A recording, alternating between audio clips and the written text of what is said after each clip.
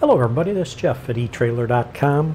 Today we're going to take a look at this replacement breakaway battery harness for the Dexter Brakerite II Electric over hydraulic actuators with the tandem batteries.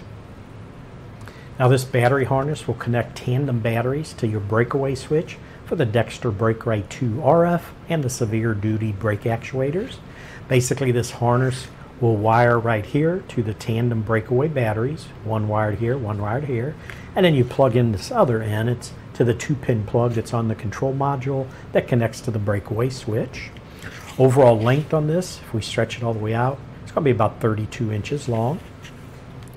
But that should do it for the review on this replacement breakaway battery harness for the Dexter Brakerite II Electric over hydraulic actuators with the tandem batteries.